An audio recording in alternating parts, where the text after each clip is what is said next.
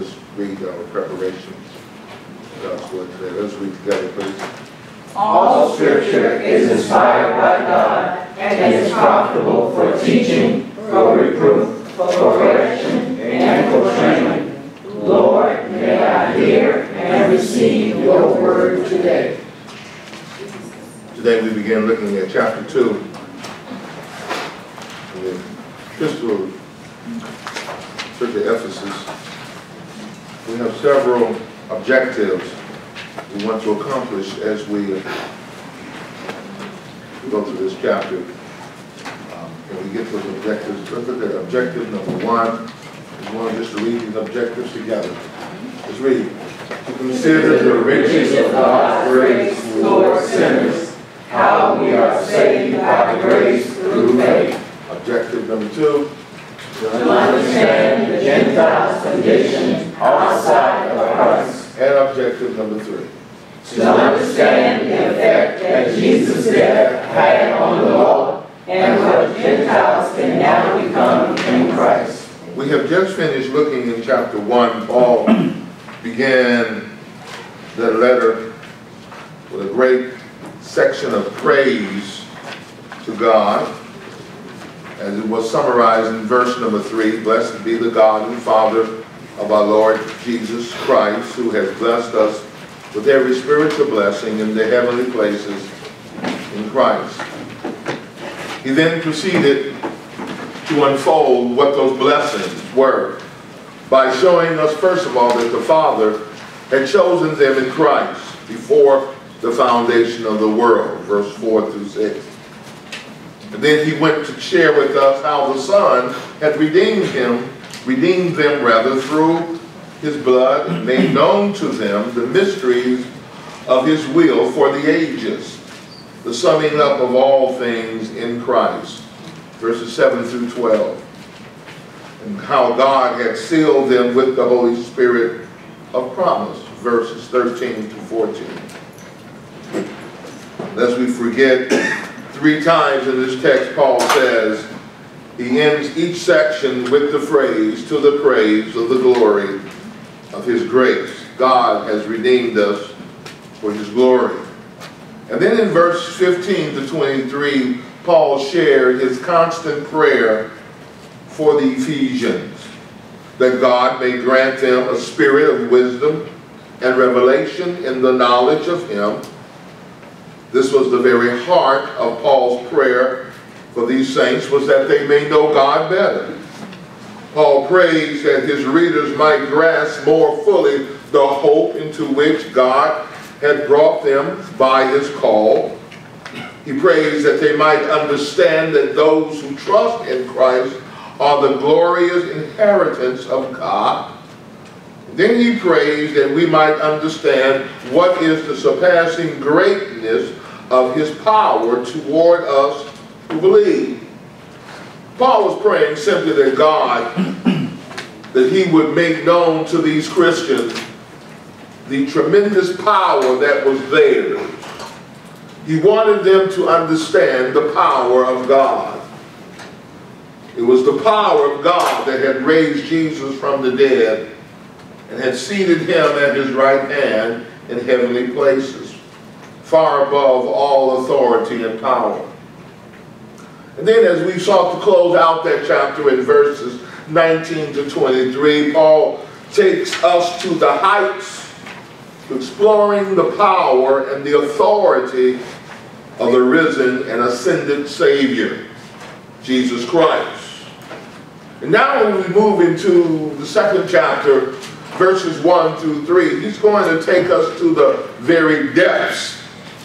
He ended chapter 1 by taking us to the very heights of the accomplishments of Jesus Christ. Now as we move into chapter 2, we're going to go to the very depths. Paul expounds the powerless, hopeless, lifeless condition of fallen man. Man who has been enslaved by their own fleshy desires, dominated by the world around them. Though verse 23 ends chapter 1, we have to remember that these chapters and verse divisions were not a part of the original letter, but they were added much later so that it would make it easier for us to read. So we must be careful how we look at the context of these words that Paul wrote. Paul goes on to tell us how God's great power has worked in Christ for our behalf and how we partake of that particular power. Was Christ crucified? Yes. When God made us alive with him, was Christ exalted? Yes. And God has raised us up with him. Was Christ seated next to the Father to rule? Yes. God has also seated us with him in the heavenlies. The power that was exerted in Christ affects us directly. We are the beneficiaries of God's power and love for his Son. Now the first 7 verses of chapter 2 form, once again, one complete sentence. This morning I just want us to look at the first 3 verses. They paint a very dark and depressing picture of what all of us were like before God made us alive the way we were. Verse 1, and you were dead in your trespasses and sin. I memorized this verse in the King James Version, which adds the phrase, has he quickened, after the word you. And if you have a King James Version, you will notice that this phrase is in italics, indicating that this phrase is not found in the original manuscript. The phrase has quickened us, however, is found in Ephesians 2 and 5, and we'll look at it more in depth when we get to that verse. But in our text, Paul begins by describing the past sinfulness of the Gentile believers as indicated by the word you. Most see this word you as referring to the Gentiles of Paul's audience. But we must understand that the you here is universal in scope. Everybody who ever lived, everybody who ever was born, except for Adam and Eve, were born dead in trespasses and sin. He simply describes the condition as you were dead. And in the next verse he says that they were walking in the course of the world. So they were what I would like to describe as dead men walking. The phrase dead men walking was used by correctional officers in the American prison systems years ago when the warden would lead a dead man on death row down the hall to his execution. And he would lead him declaring, dead man walking. This phrase was looked upon as being cruel and unusual, and therefore it was outlawed by the civil rights activists. This is an idiom, an American idiom, dead men walking. It has somewhat been broadened in its definition somehow to other types of situations that describe doom. Even doom in the losing of a job, or as one gets a bad report from a doctor and says your days are numbered. But in our text, it is much more serious. Paul is saying that they and all men alike are spiritually dead while being physically alive. They were up and moving around, but they were dead. Jesus made this distinction in Matthew chapter 8 and verse 22. Matthew 8 and 22. Matthew 8 and 22. Can you click it for me? Matthew 8 and 22. The scripture says, but Jesus said to him, follow me and allow the dead to bury their own dead. Now obviously physical dead people can't bury other physically dead people. What was he saying? Let the spiritual dead then bury the physical dead. When Paul says that they were dead, he means dead. Do you understand that? He means the cessation of life. This is what we call an absolute statement. It doesn't simply mean that they were in danger of death. To be dead is to be lifeless. To be dead is to be unable to help oneself. To be dead is to be absolutely powerless. To be dead is to be beyond any hope, apart from the supernatural. As the late, great John Calvin said, this is a state of real and present death. Those who deny God's sovereignty in our salvation have to redefine what it means to be spiritually dead. Above all else, they want to avoid the conclusion that it implies an inability, because if sinners are spiritually unable to believe the gospel, then salvation must be totally of God and not at all due to man's free choice to believe. So they argue that spiritual death only means being separated from God, that it does not imply the inability to respond in faith and repentance to the gospel. Physical death is an inability to respond. That's physical death. No matter what the stimulus is. Physical death means one cannot react. You and I, we've been to enough funerals, and so we know about physical death. It doesn't matter what the stimulus is. No physically dead individual ever reacts to any stimulus outside of the supernatural. Spiritual death, then, is an inability to respond to the things of the Spirit. The very picture of being dead and the need for God to impart new life strongly implies a lack of ability on the part of the dead sinner to do anything to affect his own resurrection.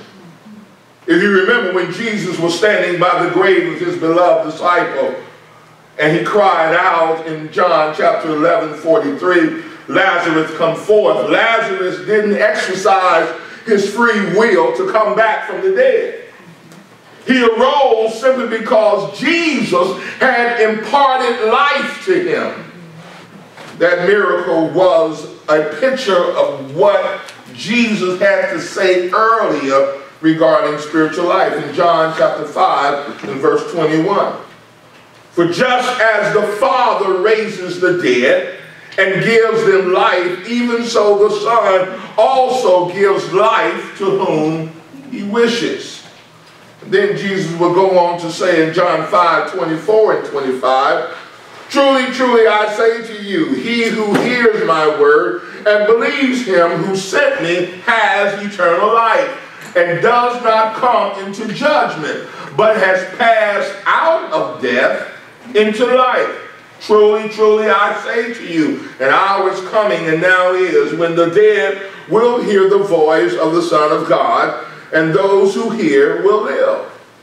Spiritual resurrection is the only solution, saints, to spiritual death. By saying that we are spiritually dead, Paul means the kind of deadness that requires a resurrection. So when he says dead, he means dead, not weak or sick. There was no superficial solution to this problem. It really took a spiritual resurrection to save us from our state of sin. If you have any spiritual life within you, you simply owe it to the sovereign voice and power of God. Now notice what Paul is not saying. He is not saying that we were handicapped. He didn't say that we were sick. He didn't say that we were misguided by our social surroundings and our communities. He says we were dead.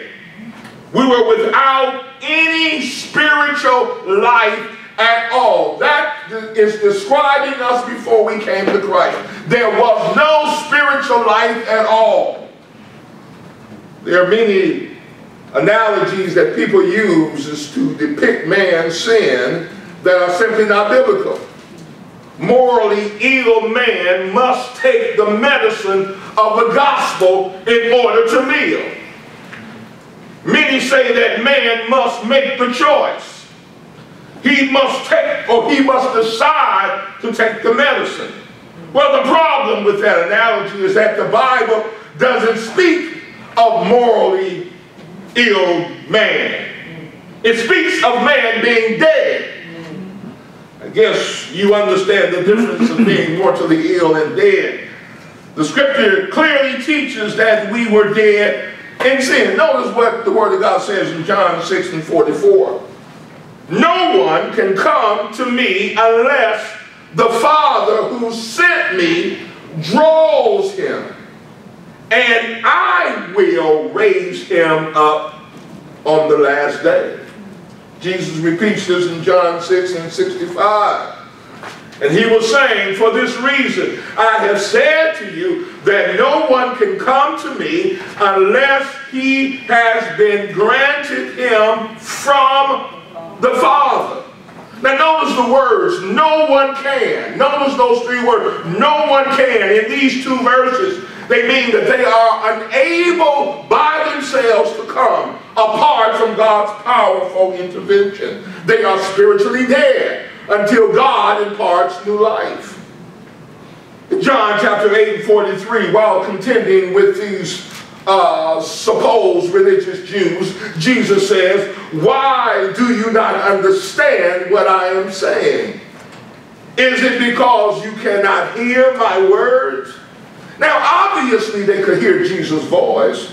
They wasn't spiritual, they wasn't physically deaf, but he was talking in reference to their spiritual deafness, meant that they were incapable of hearing Jesus' words in the sense of responding favorably to those words. So spiritual death includes being separated from the holy God because of our sin, but it also includes being spiritually incapable of responding favorably to the truth of the gospel unless God raises us from spiritual death to spiritual life.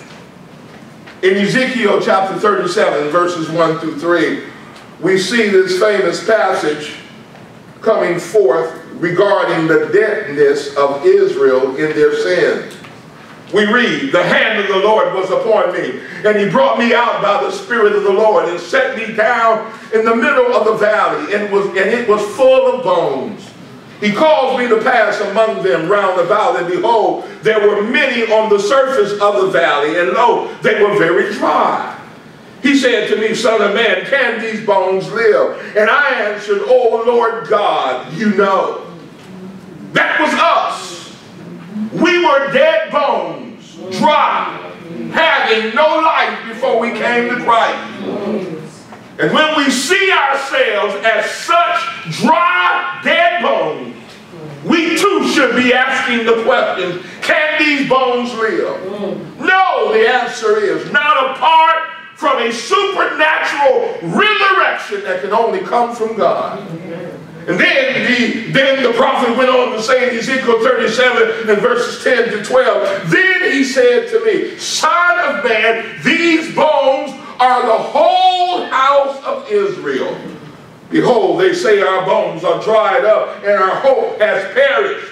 We are completely cut off. Therefore, prophesy and say to them, thus says the Lord God, behold, I will open your graves and cause you to come up out of your grave, my people, and I will bring you into the land of Israel. God is talking to the physical Israel through the prophet Ezekiel. They say their bones are dried up and their hope is gone. They weren't saying that they were physically dead. They were separated from God. They were out of the land. Now, according to Jewish writings and the Jewish traditions, anytime Israel was outside of the promised land, they considered themselves to be dead. Life for them was in the land that God had promised and that where God dwelled. God said he was going to open their graves. He wasn't talking about physical graves. because they wasn't physically dead. This is talking in reference to spiritual resurrection. The point is, the unsaved, those who are outside of Christ, are compared to dead men, or even to dry bones in their entire helplessness. In this, they are all alike. God's choice of some to eternal life is as sovereign as if Christ were to pass through a graveyard and call one another to come forth. The reason for restoring life one to life and another leaving in the grave is only found in God's good pleasure and not in our dead selves. Believers, please understand this. Believers, please hear.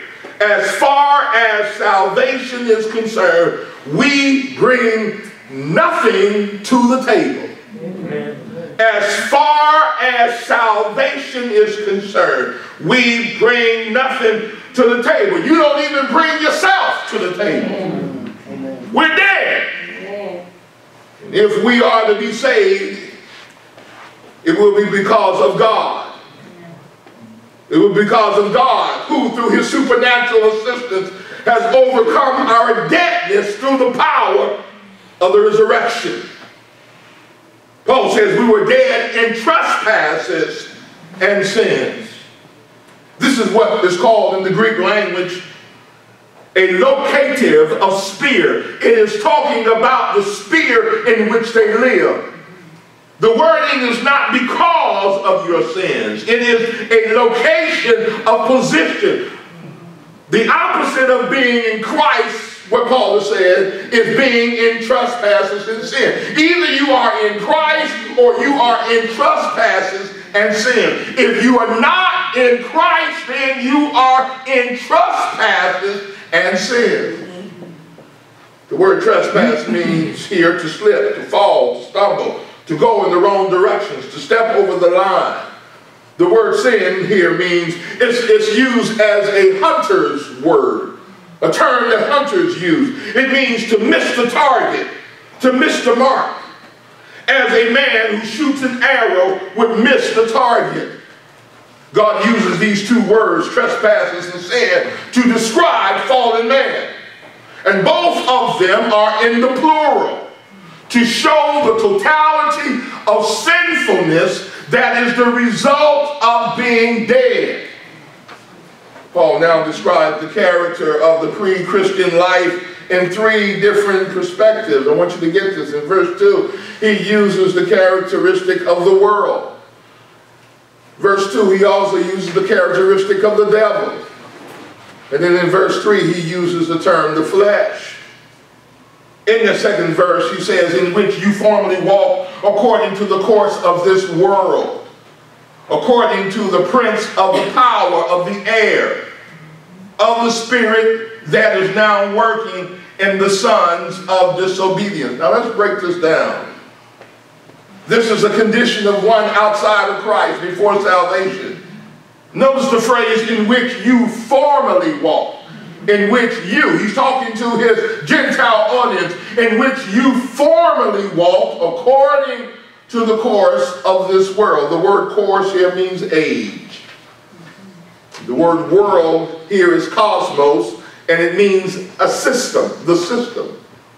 It means a custom of society, the custom of the culture. So Paul recognizes here that sin was cultural. How many other examples do we have in the Old Testament of a corrupt society leading in increased sinfulness? And it seems that Paul is saying that we can look at culture and see that culture leads one to sin. You can see this all through our culture today. Teaming up of an individual's moral corruption with promoters and supporters of that corruption through marketing, which makes escape from that corruption harder and harder, because everywhere you go we see signs and billboards that continue to bring back the corruption to our mind. Religion is the opium of the people. This is a simple statement, a classic statement by Marxism. It's a classic also statement regarding American materialism. We know that from the books of Acts that Paul's audience lived in an idolatrous culture.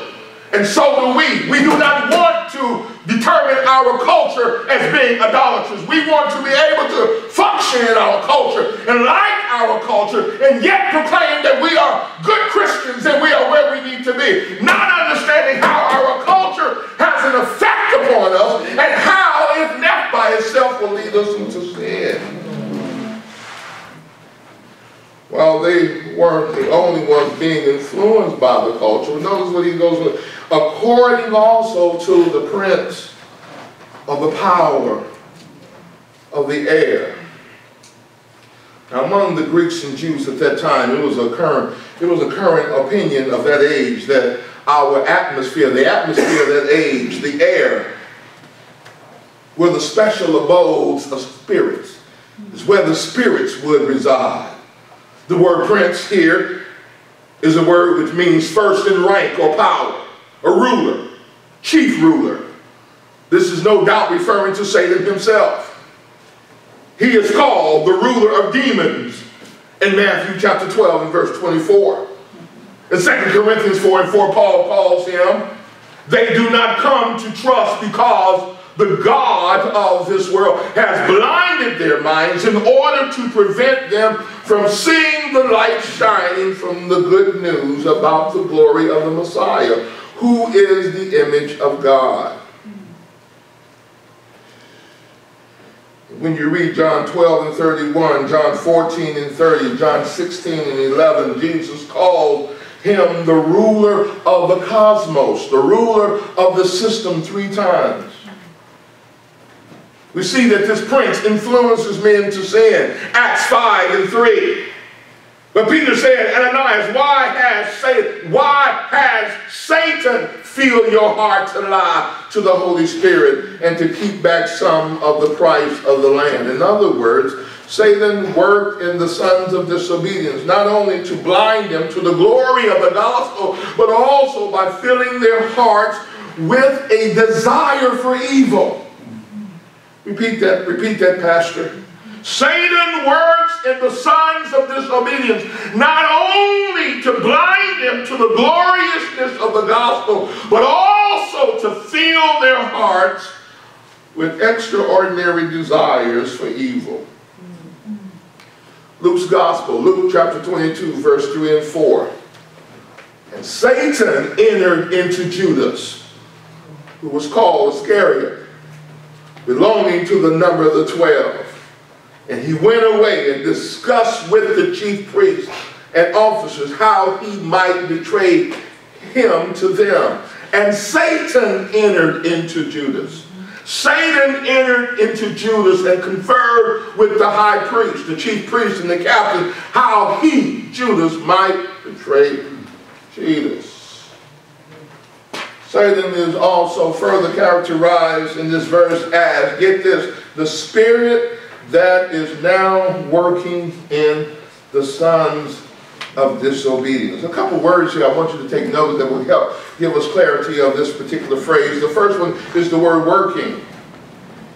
This word working, and it always denotes supernatural power. We're already seeing this word used in the first chapter, verse number 11 and verse number 20.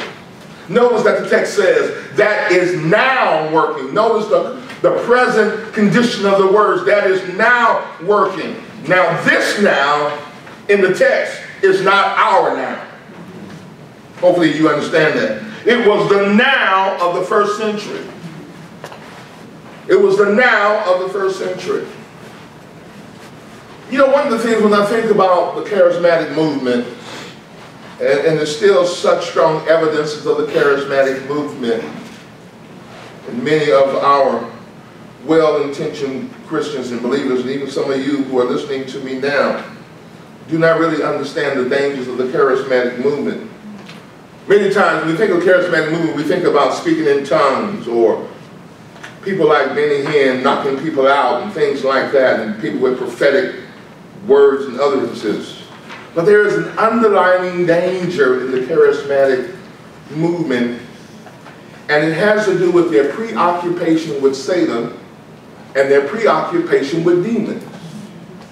See, a common myth is that Satan is the source of all of our trials, problems, and difficulties. Let me say that again.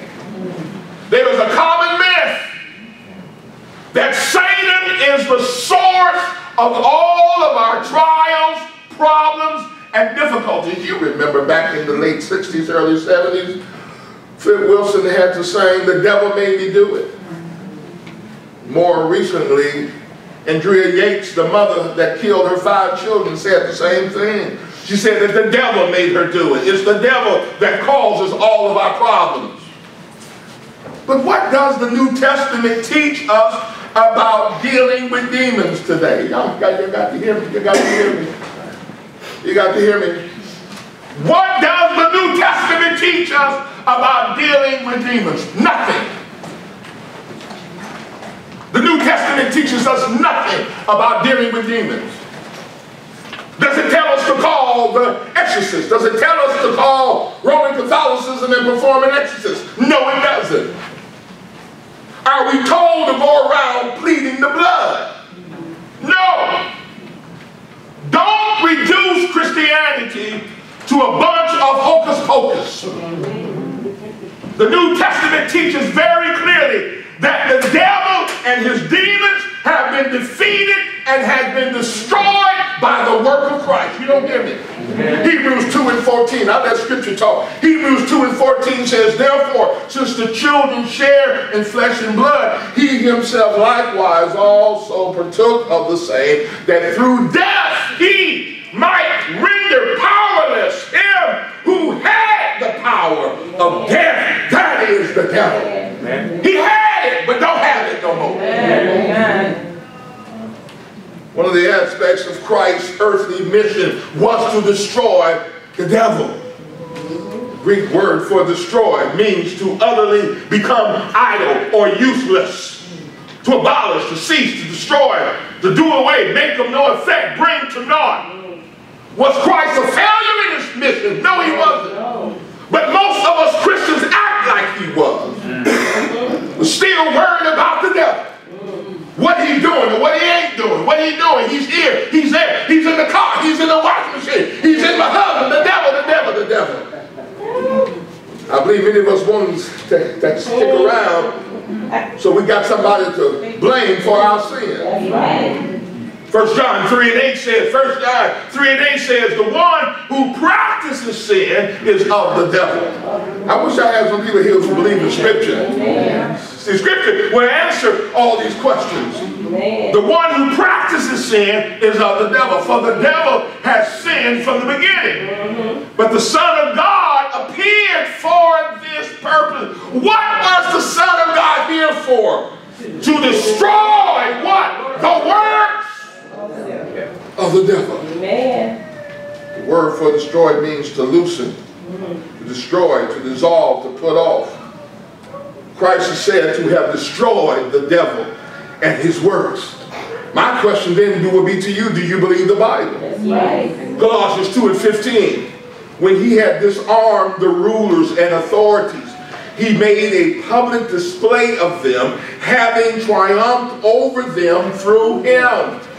According to my Bible, Satan is a defeated foe. Amen. Jesus has already conquered the devil. Amen. The Lord Jesus accomplished what he came to do, and I believe the book of Revelation is the story of that accomplishment. Satan is no longer the God of the age. Jesus has already taken the keys of death and hell. Yes. Yes. According to Revelations 1 and 18 for Bible readers. Chapter 12, the devil stands before the woman to devour her son when he's born, and he is caught up to heaven to the throne of God. There is a war in heaven, the word of God shares with us, which Satan loses, and he's thrown down to earth. He knows that his time is short, so he then goes and persecutes the woman and her seed. We must understand that the destruction of Satan and the coming of the new earth, the heaven and new earth, are concurrent events. Satan is destroyed when God comes to set up his new kingdom. Revelations 20 verse 10 and 11. And the devil who deceived them from the throne, the devil who deceived them was thrown into the lake of fire and brimstone, where the beast and the false prophet were also, and they will be tormented day and night forever and ever. Then I saw a great white throne, and him who sat upon it, from those whose presence earth and heaven fled away, and no place was found for them. The devil is defeated.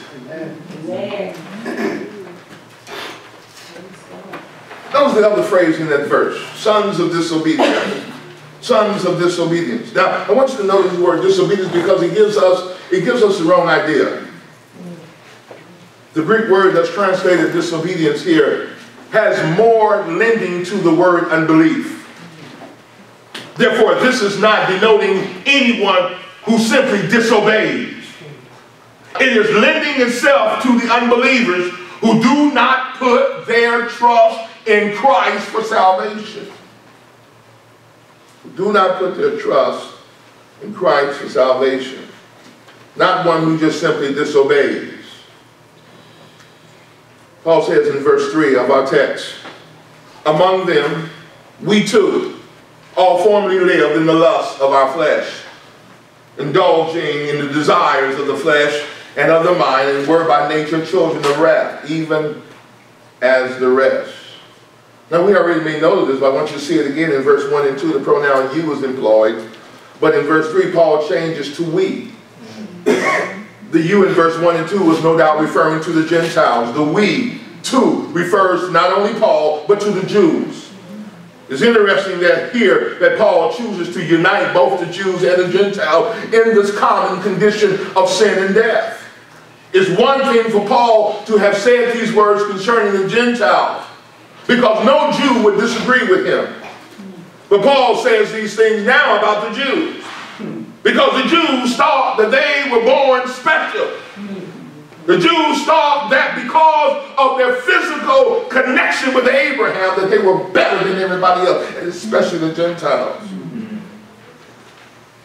It was written in Galatians 2 and 15, this thought that they had about themselves, that we are Jews by nature and not sinners from among the Gentiles. This self-righteous attitude, this self-righteous claim of the Jews is not only challenged by Paul, but Paul reverses it when he writes, among them too, we all formerly lived in the lust of our flesh, indulging the desires of the flesh and of the mind, and were by nature children of wrath, even as the rest. What does he mean? Among them too, we all formerly lived to the lust of our flesh. Well, if we want to get to the root of sin, if we want to get to the root problem of sin, we need to look at what Paul says is the third cause of our deadness, of our being dead. He had just given us two causes for us outside of Christ being dead. Anybody remember the first one?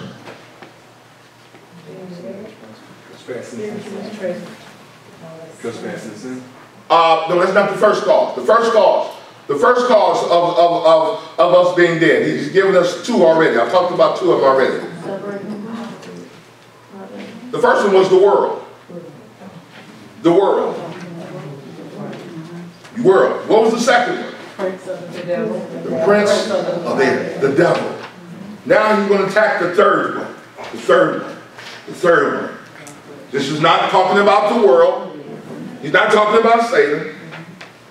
People often ask, if Satan is defeated, why then is there still evil in the world? Where, they ask, does evil come from? Got some interesting scriptures here. Got some interesting scriptures. Isaiah 45 and 7. I'm going to get to the flesh in a minute, but let me just go on this trail here. Isaiah 45 and 7. The scripture says, the one forming light and creating darkness, causing well-being and creating calamity. I am the Lord who does all these things.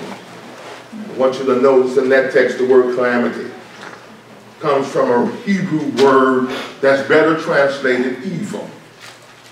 Now, just the allusion to say that God causes evil, most Christians will have fits. Because most Christians don't study the Word of God and understand the nature of God and what God is trying to do. But the whole Bible is filled with this idea. Evil is something that if not all Christians, the majority of Christians totally associate with the devil, not God. God allows it.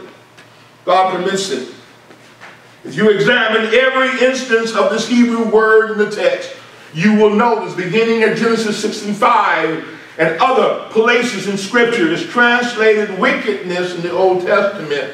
And as we move out of Genesis and move into the other passages in the Old Testament, it rends itself sin as distinct from its punishment. For instance, when we read over here in Amos chapter 3 and verse 6, if a trumpet is blown in a city, will not the people tremble? If a calamity, that's our word, occurs in a city, has not the Lord done it? God is the one who is in absolute control of everything that happens, both the good and the evil. I got to say that again. God is the one who's in control of everything, not some things, everything. Amen. Whatever Satan does is because God allows him to do it. Amen. God is in absolute control of everything, both the good and the evil. God is sovereign. Now you may be asking, why then does God decree this? Why then does God decree this? I believe there's a response in Romans chapter 9, verse 22.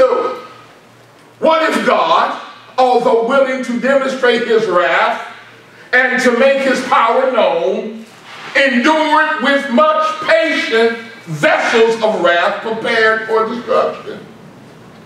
Now, Paul's focus here is on the great patience of God, who keeps back his wrath from those who deserve his judgment. Paul's argument emphasizes that the only thing that is not fair or just is that God has acted in mercy. To demonstrate his wrath and to make his power known. How does God make his power known? By the judgment of sin. Sin then provides a means for God to be glorified. People think that we need a devil for men to sin. But James put it another way. James said in James 1:14, but each one is tempted when he's carried away and enticed by his own lust. James says that sin comes from our own lust. It is my opinion that sin is part of the human constitution. This is what Paul goes on to tell us, that they were by nature children of wrath. They were born with a nature to sin. The word nature here means by birth. They were born with this nature to sin. Paul says in Galatians 2:15, we are Jews by nature and not sinners from among the Gentiles. We are born Jews. They were born Jews. All men were born children of wrath. Notice what Paul says in Romans 2:14. For when Gentiles who do not have the law do instinctively the things of the law, these not having the law are a law to themselves. Now I believe this is a very misinterpreted verse. Many see this verse as saying that God has written on the heart of every man a basic moral good code. That code is similar to the things contained in the Ten Commandments.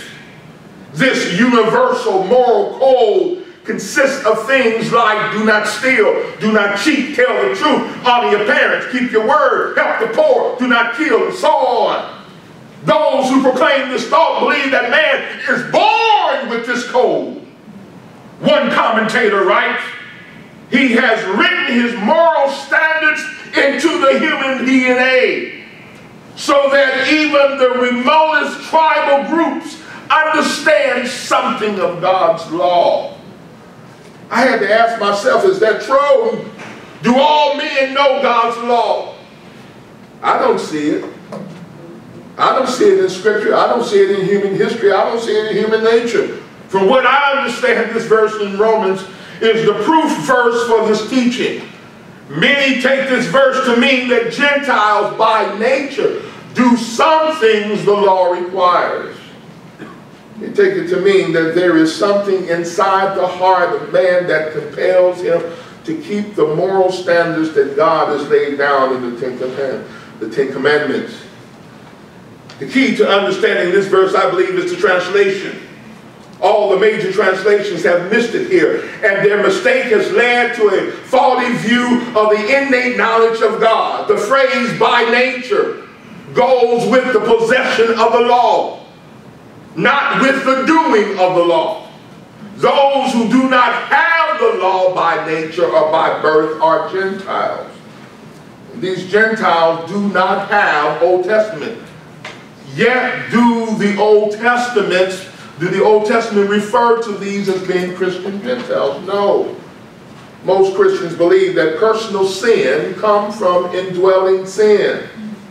Most evangelical Christians believe that personal sins come from indwelling sin, or man's sinful nature that he inherited from Adam. I don't believe that man inherited a sinful nature when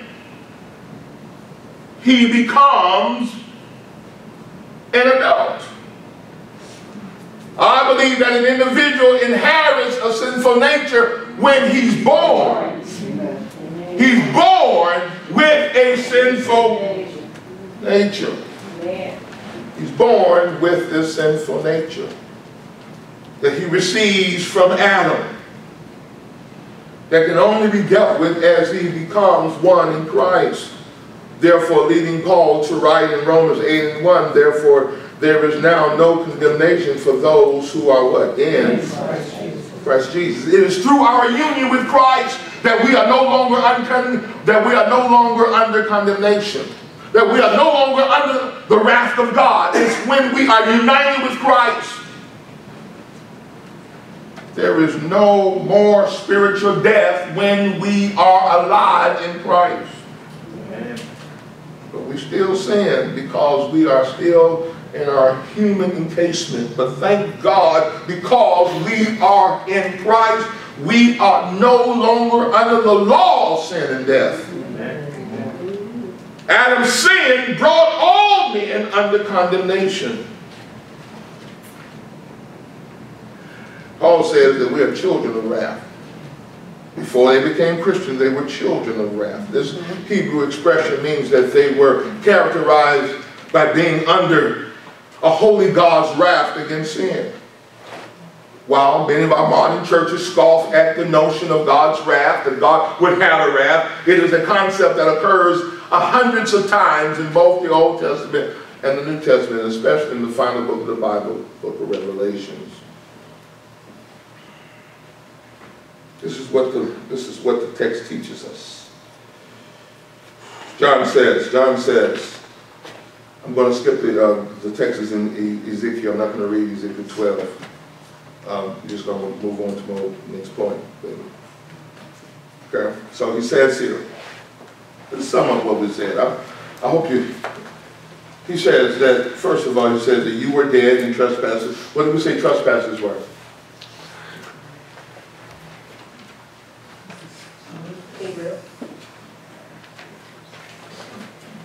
It means cross the line. It means slip, stumble.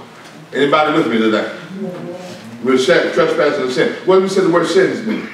It's the mark. He said you were dead. What do we mean by you were dead? Dead. Spiritually dead. Okay, you ain't talking about spiritually. He's talking about spiritually dead. What else did we say about dead? Being dead. The inability to respond spiritually. No life. No life at all. No life at all. This is the way we were. Anyone outside, it don't matter how much they expose themselves to spiritual things, how much they come into spiritual atmosphere, come to church, be a part of activities, if they are outside of Christ, have not accepted Christ as their Savior, as their Lord, they are dead. They cannot connect to spiritual things. There's no need of you reading the Bible to them. It makes no sense to them. There is no connectiveness to them. They must become spiritually alive. They must be united with Christ in order for this book to have any meaning to them. So we must be praying that they come out of this deadness, and only God can do that. Amen. in which you formerly, speaking to the Jews, walked.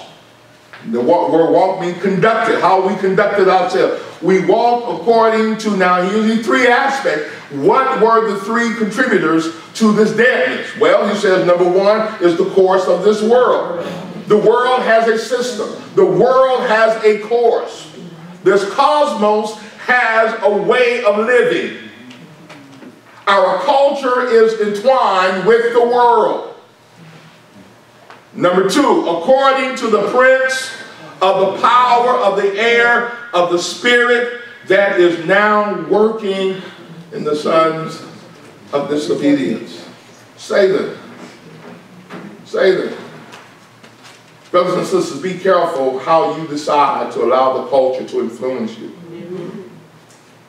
The culture influences us in our entertainment, our modes of dress, our opinions regarding politics, education, health, whatever you name. Our culture is intertwined with the system of this world that is controlled by the mindset of Satan. Some things you should not be exposing yourself to. You can't get rid of it out your mind. It plants a seed and it's there to corrupt the righteousness of God. To take away your desire for more of God. The desire of the system that's run by Satan is not to bring you closer to God, but to repel you from God. We get involved in these cultural issues and these cultural ways of entertaining ourselves because it makes us feel good and we like it, and we don't understand. That's what our flesh is designed to do. We were born with a flesh that automatically gravitated to a system that was outside of God. That's why Paul had to bring his flesh under subjection, under the power of God. Oh. Well, I knew these three verses were going to be dark and we wasn't going to be all excited about this because it speaks about the way we were. And as we really look at this, we really still entwine ourselves with this. We would be totally surprised at how much of our lives are dictated by the course of this world. Amen. We pick and choose that which is of Christ that we want to partake and take on. If that which is of Christ don't fit my particular niche or my particular liking, I don't want that. You're being too religious. You're being too much of a Christian. It don't take all that. You're going too far. That's our excuse so that my flesh can overpower me. And not understanding that the course of this world and the prince of this earth operates through my flesh to keep me away from God.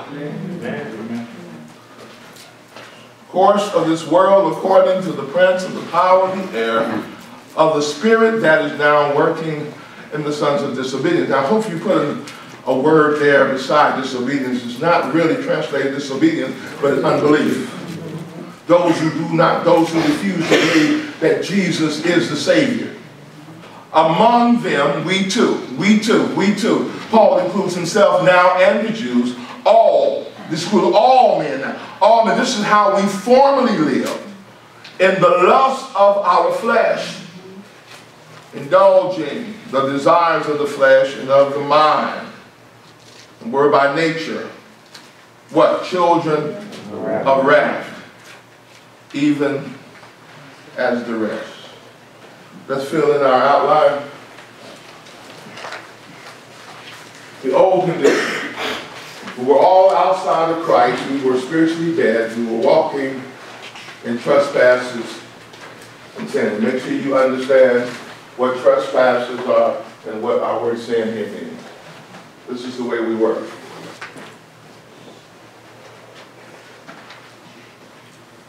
Where are you going to be going? All who are outside of Christ live under the power of, all outside of Christ live under the power of the world. We live under the power of the devil, and we live under the power of the flesh. And make sure you have a distinction. When we're talking about the world, we're talking about what? The system, the world system. Make sure everybody understands what we mean by the world system. All right? We're under those who are outside of Christ operate under the power of the devil. Now remember that the devil works in the, he works in the boundaries that God allows him to. Then we all who are outside of Christ live under the power of the flesh. This is what each of us have as Christians that we battle with. The world, the flesh, and the devil. The world, the devil, and the flesh. The world, the devil, and the flesh. And both of these seek to work through here. This is the only way these two can affect us. It's the flesh. We who are Christians, the world, the devil has control of the world, and he seeks to incorporate the world system, the world's values, as it operates in our flesh. Get our flesh stirred up here. And what the purpose is to get us away from God. Cause us to think independently. Cause us to work independently of God. All who are outside of Christ are by nature under God's wrath against him. Because we are in Christ, because we have believed in the finished work of Christ, God's wrath is no longer against us. It's no longer applicable to us.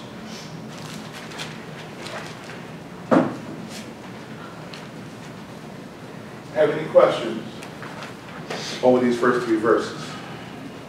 Now, these first three verses explain basically what we were before we became Christians.